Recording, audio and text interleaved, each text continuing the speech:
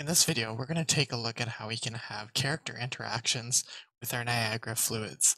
And this pretty much goes for any Niagara fluids, whether you're using it for smoke and fire, or whether you're using it for water and kind of like a 3D ocean, similar to what we've done in our previous videos. So the first thing that we're going to do is make sure that we have the Niagara fluid plugin loaded. So that's something very important to make sure that you have available. So you want to make sure Niagara Fluids is loaded and enabled on the project. For this project, I'm just using the basic third person template or starter map, where when you click play, you can walk around with the character that automatically kind of gets set up. So we're going to use this as a test sample to have this character interact with our Niagara Fluids. So the first thing we're going to do is create a pool of water and then have that character interact with that water. Now to make a pool of water, I have to have a spot to place it. So I'm going to take the top of this piece here and kind of boolean out a bit of a section for almost like a little bit of a pool. So I'm going to go in here and I'm going to grab a cylinder and I'll scale this up, and probably something like this work fine. And I'll place it in the top here. It's gonna, and usually you wouldn't want to do like full modeling in Unreal. You can, but it might not be the quickest way to do things if you're to build something more complex. But I think this is going to work fine. So I'm going to take this here and I'll take this geo, this cylinder, and this block here, and we're going to boolean it away. So to do that, what we're going to end up doing is using not select mode here, but we're going to change it to be our modeling mode. And we'll be able to select this geometry, the base, and then the cylinder, and Boolean or subtract it away. So I'll take this geometry, I'll hold Control, select this geometry, and I'll go in this list here, and I'm going to look for Boolean. So I can see there's voxel operations, wrap, blend, morph, Boolean. There's also merge, but I'm going to do Boolean. So I'll click on that. Okay, it takes it away. And then I could accept. And that pretty much makes a cut in. Now, it's a little bit chattery on the edges, and that's because I did a voxel Boolean. A better way for geometry like this would be to select this cube, hold Control, select the cylinder, and not use a voxel Boolean, which can be useful to build up more complex shapes or things. But there also is another way in here to do this a little bit cleaner, and it's under the polymodel mesh Boolean. And that will kind of cut the geometry. Might not work with as complex shapes. If you're cutting something away from a more detailed shape, you're going to have to use mesh Boolean. Or not mesh Boolean, the voxel Boolean. But for something simple like this, mesh Boolean, under polymodel mesh bool, will do a nicer cut. And I'll select accept. And there we go. We have a nice hole cut into that geo. I could leave my modeling mode and I can play, and let's check to make sure that's all working. We have that. Oh, there we go. I fell into the pool. And question is, can I jump out? Not really, but that's okay. So we'll leave it at that. Now we have a dip. So we need to create our water to go inside there. So nothing crazy. We're just going to create a Niagara system. We're going to use a template. We're just going to take the 3D water as a sample here, the grid 3D flip pool. Finish. And we'll call it FXS pool. So FX System pool. And we'll open that up. So once we open that FX System, I'm going to pause it from playing or simulating so it doesn't take forever. It's going to make sure the menus are all nicely sized. And we're going to take a look at what we're going to adjust here. So by default, we're going to get interactions with static meshes.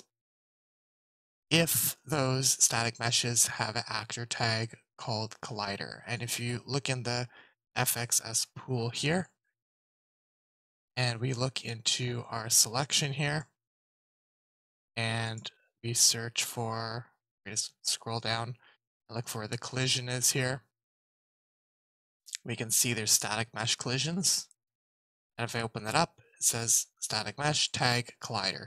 If you have a tag called collider, you get interactions. So if I were to just save this and throw this pool into the scene, take it here and drop it into the scene, let's size it correctly. So might be a bit hard to tell where it's being placed because it will update, which is a little bit annoying. So you could always just go in here and toggle off the auto activate, and it should pop up. But we're gonna have to see where this is. And one reason why it's not gonna show is it's at the center of the world. Off and on. There it is. If I move it, kind of disappears. I reactivate, don't see it. If we were to play the game, we don't see it either. So we have to make sure we can move it. And when we place this pool in the scene, one thing that's important is you'll see it right away. And if you move it, it kind of breaks. So if you play, it will show it, but it's not showing it below a certain height, which is a little bit frustrating. And this is because if I refresh that FX system by selecting it and toggling auto activate, then it will show up. But see, if I go lower, toggle auto activate, there it goes. If I push it up above a certain point, then we don't see it. And that's because the height doesn't move with it. The height is fixed based on world space. And that height is available and adjustable in the FX system. So you always want to make sure that it's flush with the 0 of the world. So right on the ground, if I look at the location, 0 on Z, 0 on up and down. If I want the water to be higher, like if I push this, I'm going to do this simulation even though I don't want it, and I'll just reactivate it by toggling auto activate. There it is. You can see its bounds, and maybe we need to make its bounds smaller, so it's only really just within that square covering this cylinder.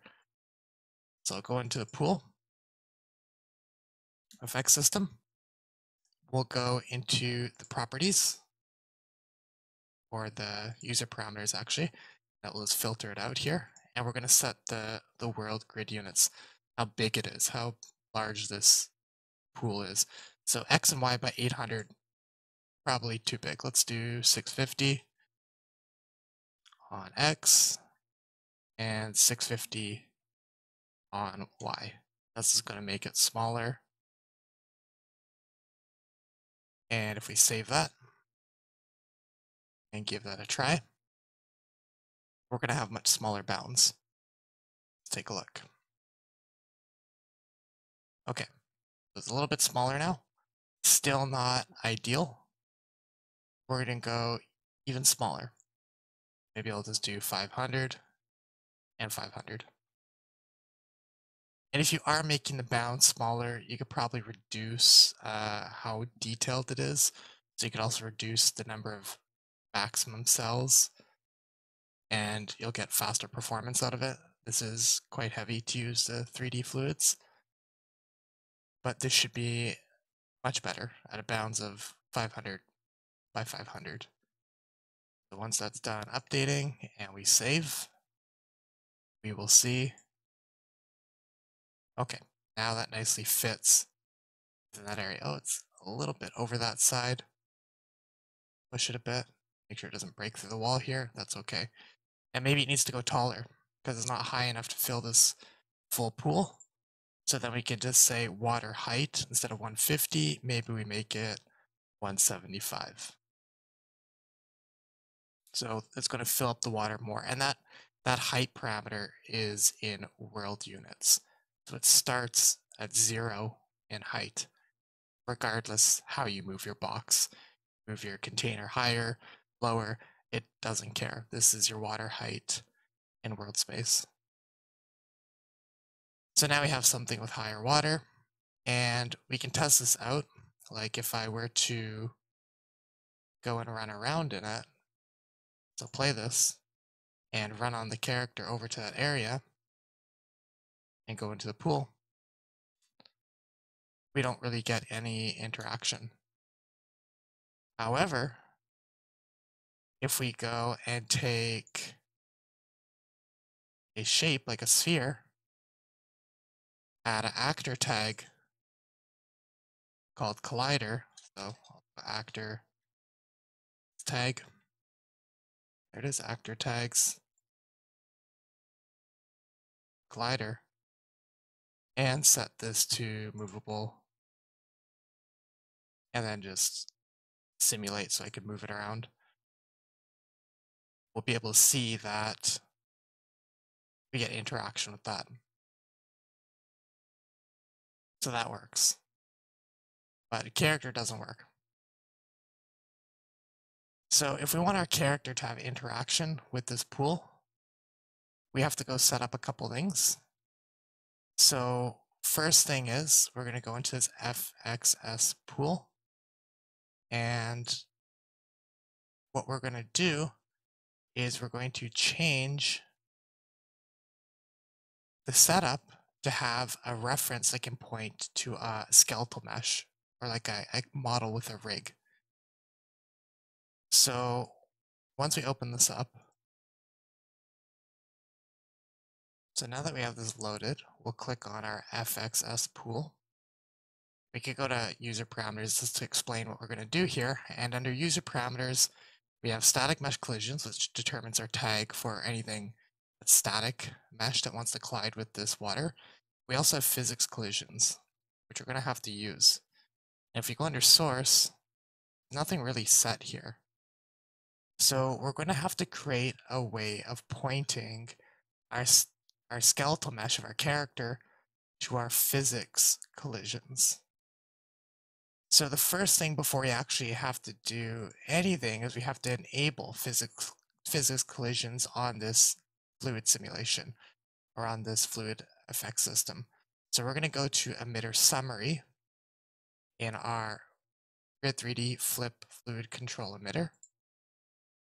And we're going to look here under collisions, and we're going to see use physics asset collisions. We're going to turn that on. So we enable physics asset collisions. Then we're going to go back to our FXS pool, the overall kind of FX system here. And we're going to go under user parameters, and we're going to add a user parameter. So the user parameter we want to add is going to be an object, like a reference to an object. So we're going to click plus on user parameters. We're going to search for an object. There it is, object. We get that now under here. We get this new object. We're going to rename this. So we want to give it a proper name that properly describes what we're actually adding. So maybe we'll call it something like skeletal mesh collision. Okay. And now where is it? Somewhere. Skeletal mesh collision. Oh, I spelled that wrong. Skeletal mesh collision. And that's a reference to an object. So now what we're going to do is we're going to point this parameter that we created called skeletal mesh collision to our physics collisions here. So we're going to say mesh user parameter and use our skeletal mesh collision. So now our physics collisions are pointing to this parameter, which refers to an object. And then what we're going to do is save this. We're going to set that object reference through a blueprint. So we're going to go into the scene, and we're going to go just to the level blueprint. You could do this anywhere where it kind of runs or kind of triggers, but I'm just going to do it in the level blueprint. So I'm going to go here, open up the level blueprint. And then in the level blueprints, I'm going to do event begin play, so right when the game begins. And what we're going to do is set a parameter in that FX system through our blueprint. So we're going to drag this out and do set Niagara variable. And if you don't see it, turn off the context sensitive. And it's going to be an object reference. So here it is, set Niagara variable object. We need a target, which is going to be our FX system. So the best way to do this is take the FX system that you have in your scene, because you might have multiple, but you probably don't want kind of physics collisions with characters on all of them. So I'm just going to take my pool reference from the scene here, like click it in the outliner and drag it into my blueprint and use that as a target. The variable name that we want to set is going to be what we called it. So that is skeletal mesh collision. Make sure you spell it exactly how you have it in your FX system for the parameter, otherwise it won't work. And then object, we have to point to the object that we want to properly interact with this. So what we're going to do in this case is just get the player. So we're going to do get player on.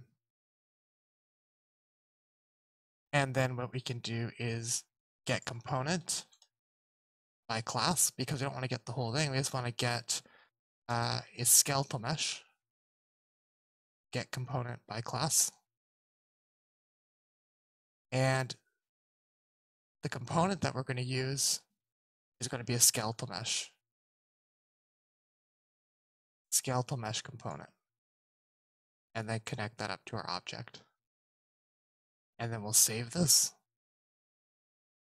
No errors. We'll click play and test it out. So now we have our character. Run up here, we see that water. What happens if we go into it? Hey, there we go. We got our proper fluid collisions. So now we have interactions with our character. So it's that easy. It's really just a matter of setting up our blueprint and making sure you have a reference that can point to the character or to the specific character animated object that you want to interact with that fluid surface. And you do that based on not everything. You don't want everything to interact with this. Only certain things that would make sense. Maybe the player, the enemies, that's it. You don't want it to interact with everything. Otherwise, it will just get too heavy. Maybe a few years from now, you'll be able to have it interact with everything, but not currently. So that's it. And that's how you can kind of get your fluid simulations to interact with your players and with moving characters or anything that has a skeletal mesh and animation. Now, if you want to see these steps and kind of go through them at a bit more time and a slower pace, if you subscribe to the Patreon, you also do have this and all these steps as a PDF that you can download as well. So definitely check that out.